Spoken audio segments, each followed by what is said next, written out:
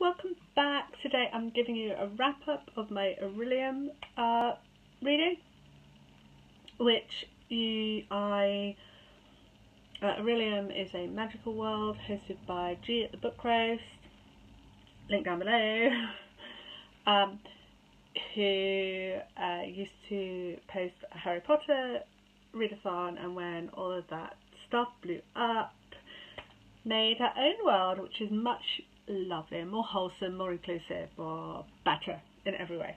I love Harry Potter, but better in every way. Because who doesn't love wholesome and inclusive?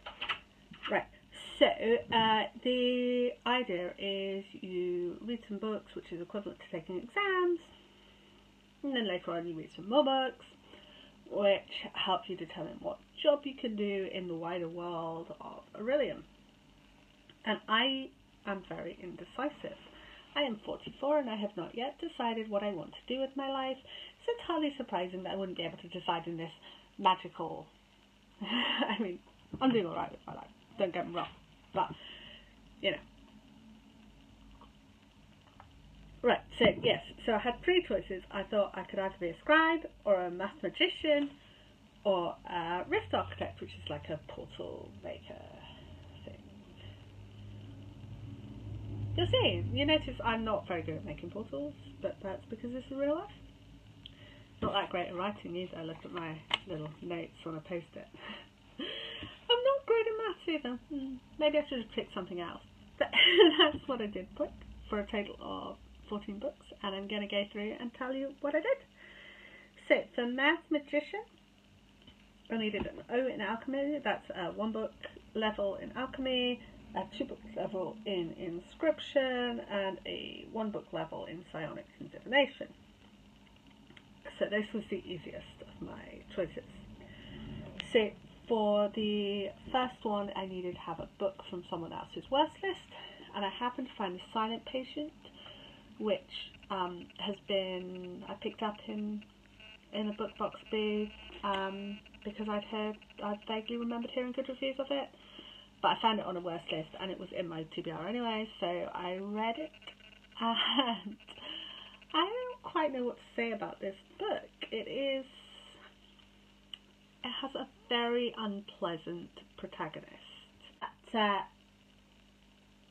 The main protagonist's ego, and I mean, he's skin-crawlingly awful. So if you don't like that, then this is not going to be the book for you.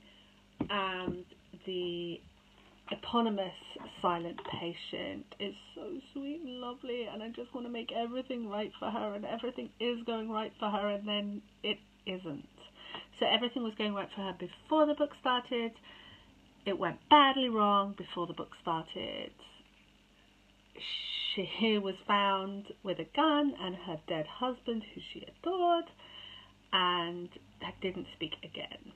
And she's an artist, a very good artist, and she's surrounded by these people who just want to use her for their own ends. It's very misogynistic. I mean, the book isn't misogynistic, but the people who fill the book are, if you see what I mean. Like, it's obviously a story about how these people are bad and wrong, but they do a lot of being bad and wrong. So it's quite an uncomfortable book. I didn't see the twist coming at all. So from that point of view, it might be, I think it's a good book, but it's an uncomfortable book. So I don't know whether to recommend it or not, but if that sounds like your thing, The Silent Patient by Alex Michaelides. I'm glad I read this. I haven't got anyone in particular that I'm going to suggest it to next. I'm probably going to take it back to the box I got it from, to be honest. Okay, but moving on. Now, these books were on every one of my occupation lists. So I needed the 2 book level of inscription for this one. I needed the 3 book level of inscription for scribe, which makes sense, doesn't it? But I needed 2 book level for mathematician. And the first one was a book you loved, a beloved childhood book. I know it was that way around, because I was thinking, does that mean it has to be one I loved, or does it mean that it has to be the people around me? And I think I put one on that the people around me had loved, but I actually read one from a series that I loved as a child, Summer Term at the Chalet School. This is from quite late in the series. It's quite, I mean, it plays hard on the series tropes. So like there's this main character Joey who's always acquiring extra children, either through giving birth or adopting, and she gets quite a lot more children in this book, 2 or 3. That's quite like, what? And there's a train crash, which is also a thing, and there's a fair, and there's bad weather, and it's all the things that happen in the Chalet School book. Except that in almost every book, someone is left still, grey, and to all appearances dead, and that does not happen in this book. But apart from that, I think someone even gets measles. I can't remember, it's almost a month ago since I read this book. Measles or like chickenpox or something, that happens a lot. Hi. Hi. I'm doing a video. Sorry. Do you want to be in the video? Why not? Fan Tom, who wants to talk about why people are still grey and to all appearances dead. Sorry? Do you want to talk about why people are still grey? They're not. No one in this book, I was just saying, is found still grey and to all appearances dead. Good. But that happens in most of these books. He's never read a Chalet School book. Have you read any of these books? Any of the books on this whole table? No. I think I bought Mexican Gothic. You certainly have Mexican Gothic. Someone enthused about its high mushroom content. It does have a lot of mushrooms. Okay, but what I haven't read it yet. You should read it, it's got lots of mushrooms. Thank you. You haven't read any of the St Mary's series, have you? No. No. You'd like those, they've got time-travelling historians. And you haven't read Badger to the Bone. No, I have not. You've read Harry the Ninth. Would you like to talk about Harry the Ninth? I could talk about Harry the Ninth, but since everybody I know believes that it is a heartbreaking work of staggering genius, and I believe that it takes unreliable narration and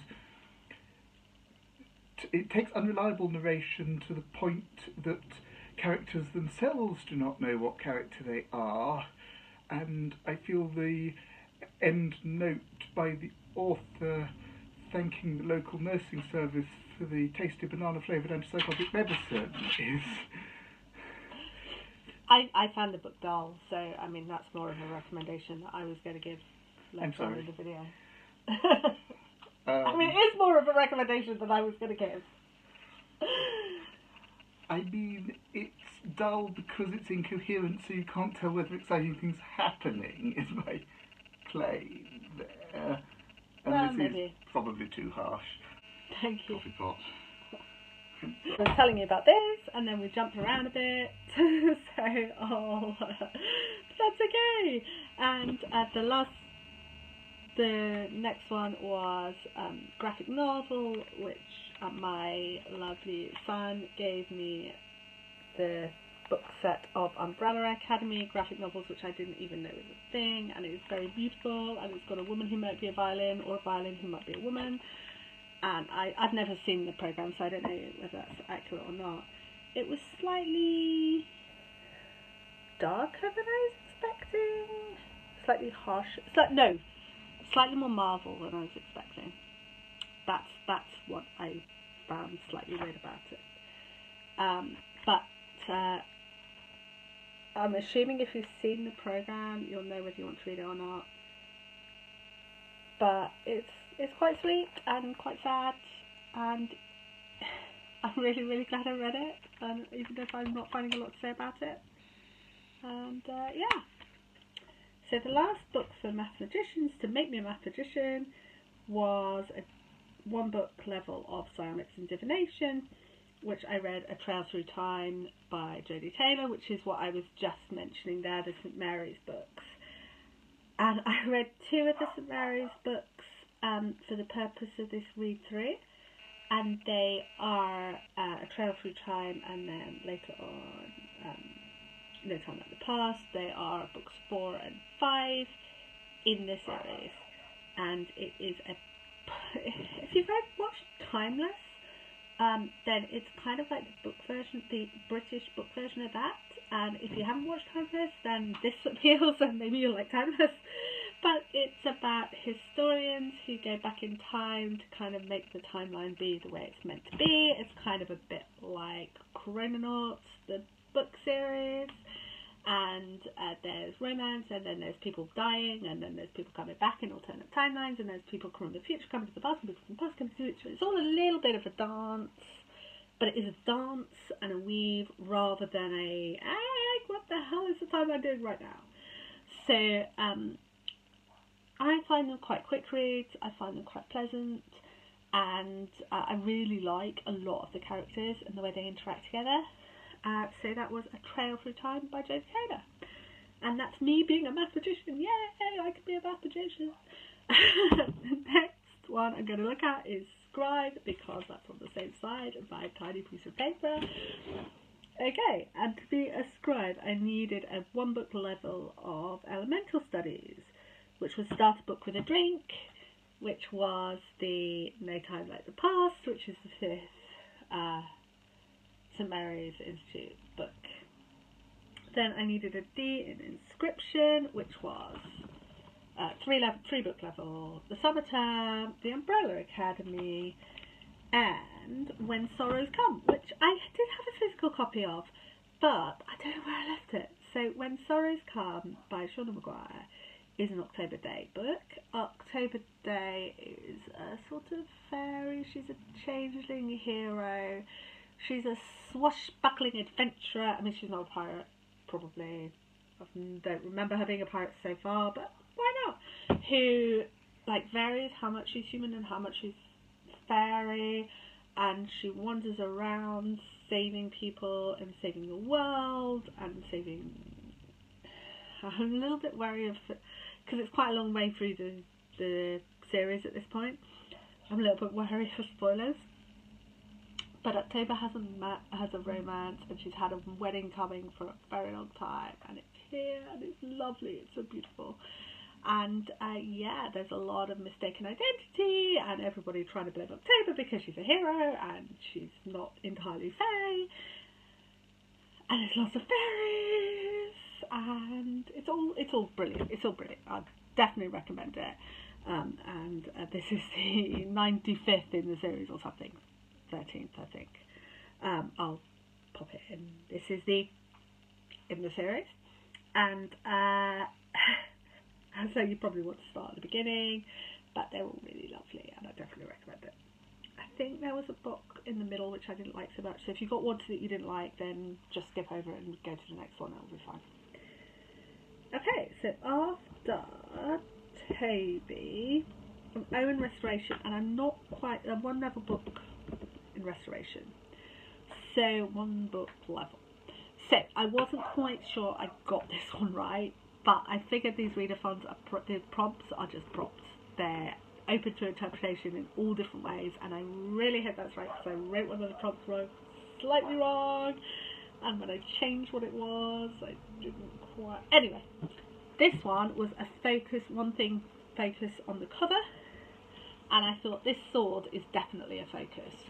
And I don't think that's really what they meant, but it was the closest I had to filling the prompt. And Jade Fire Gold, Her Destiny, His Revenge, and I loved it.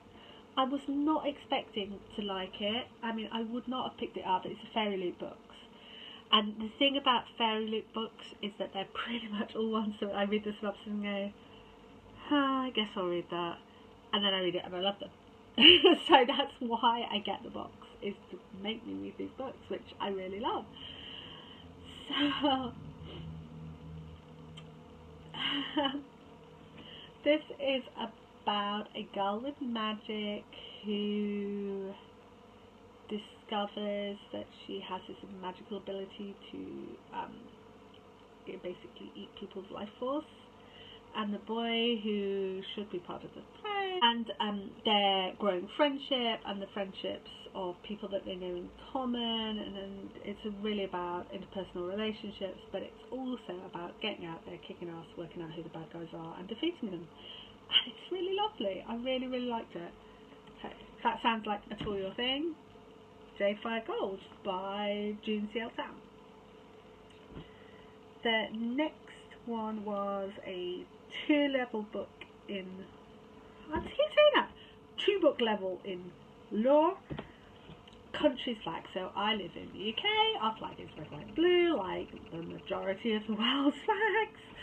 I went with A Good Girl's Guide to Murder, which I picked up at the works, and because again I'd heard good things about it but I didn't really know much about it, and I loved it. This is someone who is convinced that the bad guy, the bogeyman of their town, did not actually commit the murder that everyone thinks he did, but because he died before he comes to trial,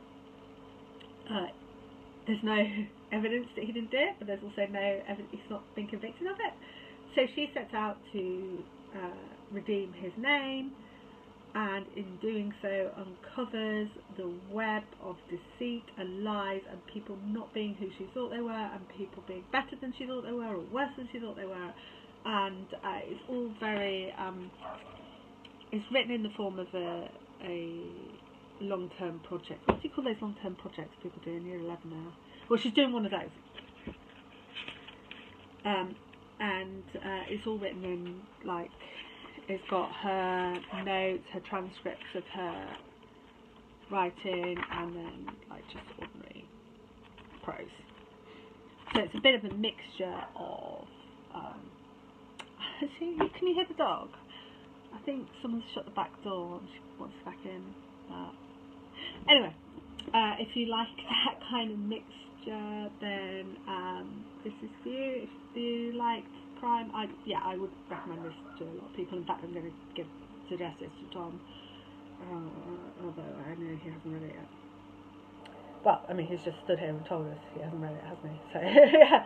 Anyway, if you like crime, if you like slightly unusual books, if you like books about someone, like cold case books, if you liked New Tricks, is it Old Tricks? Do you know the one, that thing on the telly? Then you might like this. The final book for the scribe qualifications was Mexican Gothic, which we touched on a little bit there. There's a book about betrayal. I thought I had originally put this in my TBR for a book on someone else's TBR, and then for various reasons, which I'll get to in a minute, and then I bumped it. But then I realised it has an obvious amount of betrayal. It starts off with someone who thinks her husband's trying to kill her. So I thought that sounds like a book with a betrayal to me. It has a lot of mushrooms. It has a lot of family love, a lot of found family love, and a lot of mushrooms, and some creepy bad guys. And yeah, he's gothic and creepy and Mexican, and you should probably read it. Probably you'd like it. I can't. Obviously, there are going to be people who don't like it, but I would definitely recommend this to most of the people I know who read books. Most of the adults I know who read books. I'm not sure. I mean, my 2-year-old loves books, but I don't think this one's for her. Okay, and then a Rift Architect. I'm going to make bottles. And I don't know why I'm doing this, because I know I'm not going to fill it in with like fire or brimstone or anything. Can you make a portal with brimstone? Anyway, so for it I had the 2-book level of inscription again. These 2 books doing a lot of work on my TBR. The D in spells and incantations, that's the 3rd level of 3rd book level of spells and incantations.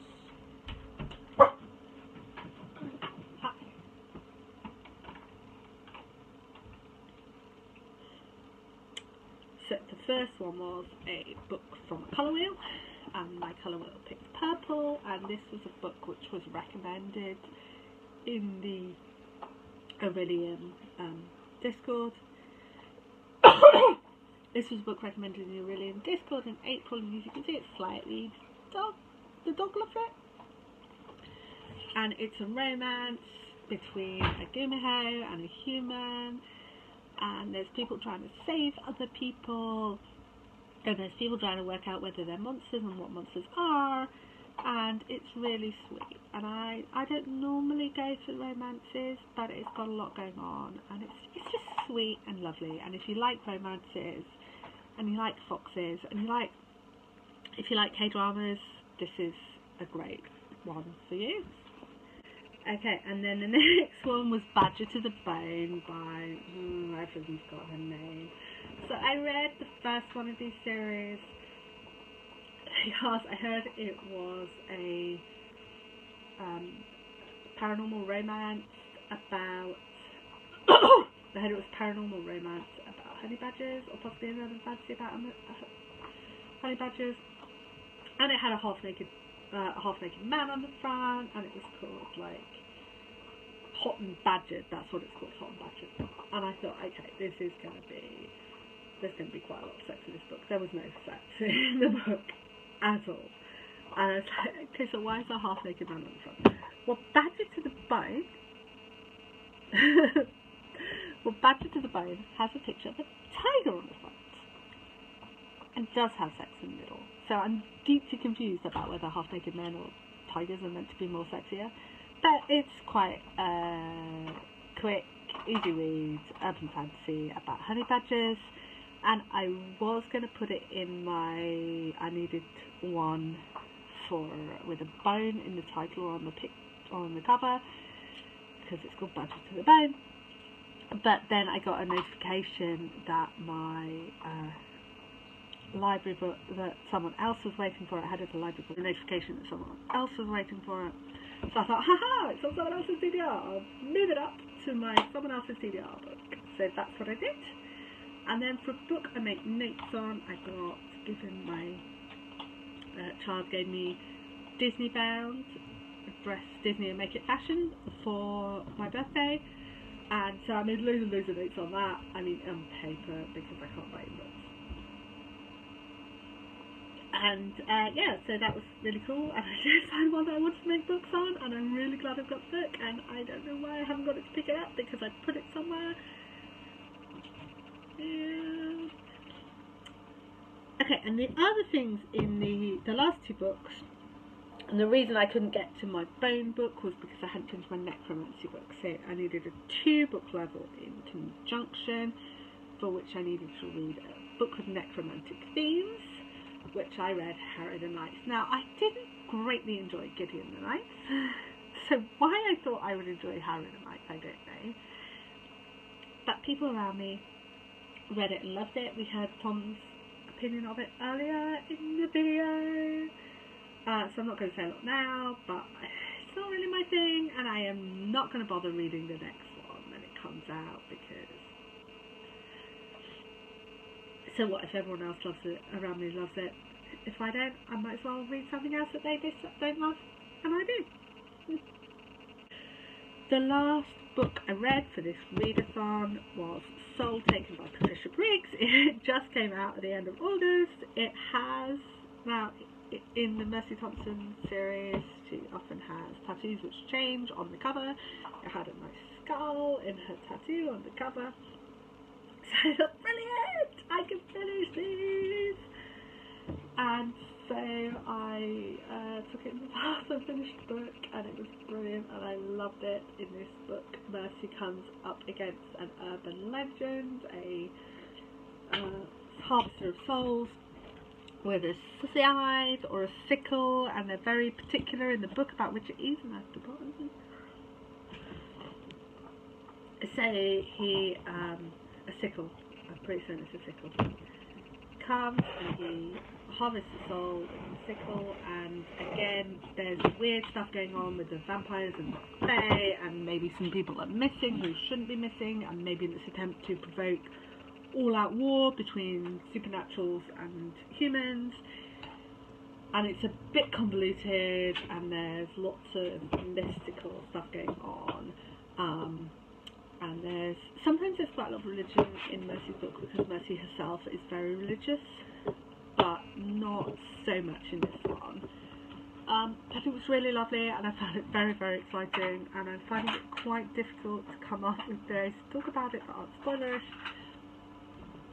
But if you like the sound of werewolves and coyotes coexisting and taking on the world and making the world a better place, then the Mercy Thompson series by Patricia Briggs is a great place to start. And this is book 13 of the series. So you've got a treat for you. Okay, so how did you do in Orilium? I'm sorry my video was a bit disjointed because I wanted to get Tom to talk while he was here, because he knows a lot of authors, he reads a lot, he knows a lot about books in ways that I don't, and he's often got something exciting to say about books, and in this case he just wanted to tell me to store coffee. Sven approves of more coffee. That's why my video is a bit disjointed, which you could probably tell if you got this far. So I will be back later in the month, probably with showing you goodies, because obviously I'm going to get my Fairy Loot box, and also Book Box Club very sadly shut down. But to be honest, I say it's very sadly, but I kind of got to the point where I was bored of their books, so I stopped buying them, so I'm part of the problem. But they're selling off all their stuff stock. So I bought a load of mystery bags that I'm going to divide into stocking material, because I know it's September, but they're not going to go off, are they? And if they are, then I'll just eat them. So I'll be coming back to you with that, showing you what I've got there, and on my Fairy Loot, and I'll be coming back to you with Bookcoplathon reading. I'm not quite sure whether I'll bother with another vlog or whether I won't. But I'll see you soon anyway. Thanks for watching. Bye bye.